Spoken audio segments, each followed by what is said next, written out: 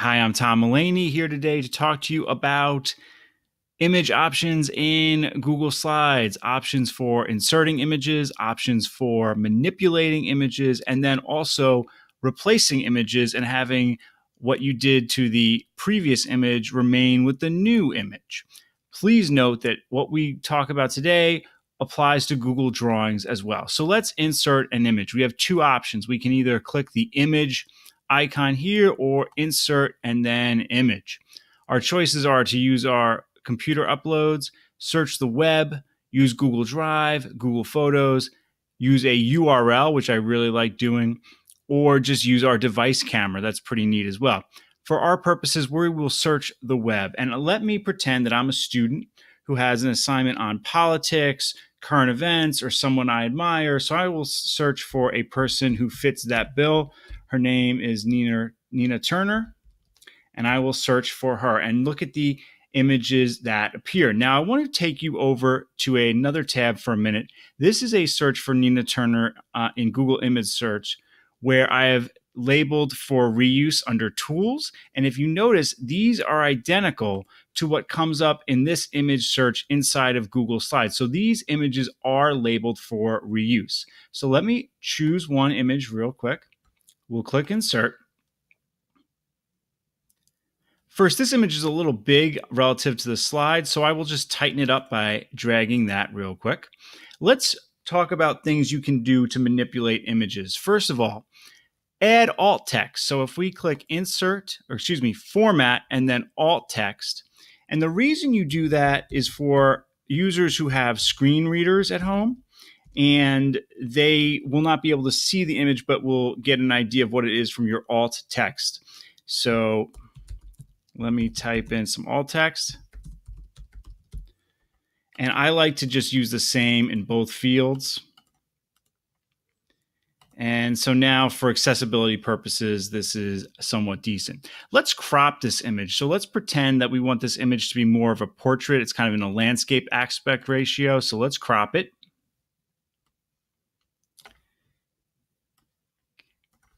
Okay, there it is now. Let's give it a border. I love giving it a border. Usually I use black, but this image, black doesn't show up very well as the border.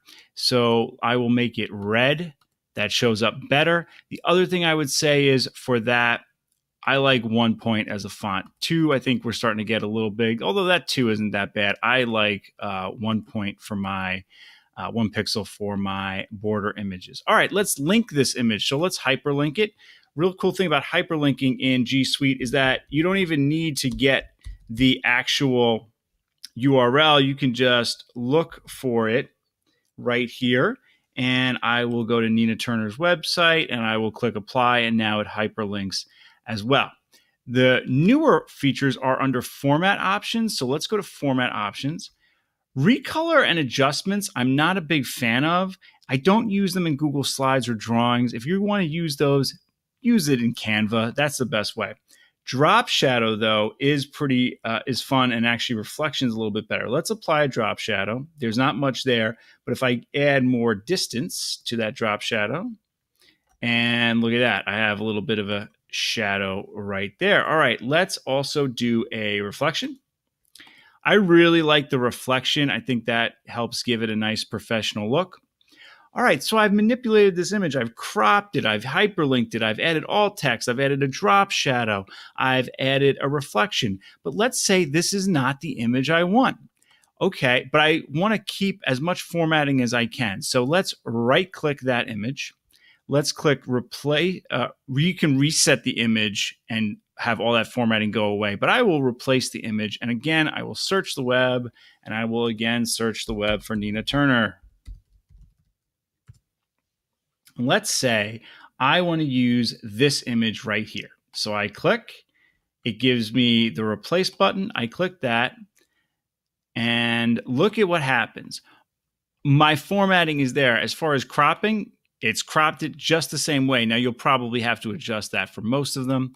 It's got the border. It's got the drop shadow. It has the reflection as well. It still has the hyperlink. One piece that does not survive is, unfortunately, the alt text. that you see is blank. But other than that, when you replace an image in slides and drawings, that manipulation stays with it, which is really, really handy. If you have any questions about this, please comment below or tweet me at Tom E. Mullaney. If you like this video and want some more about EdTech, please subscribe and like and share as well. Thank you so much for watching.